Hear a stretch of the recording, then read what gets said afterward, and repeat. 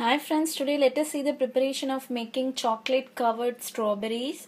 It's a delicious snack, and for this you need a fresh strawberry.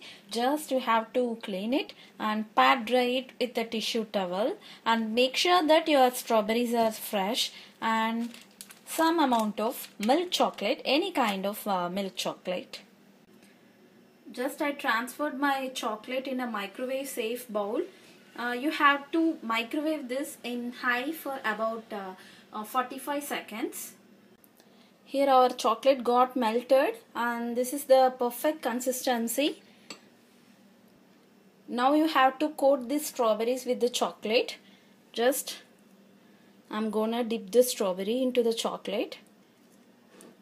Make sure that the chocolate is not hot. Just rotate it.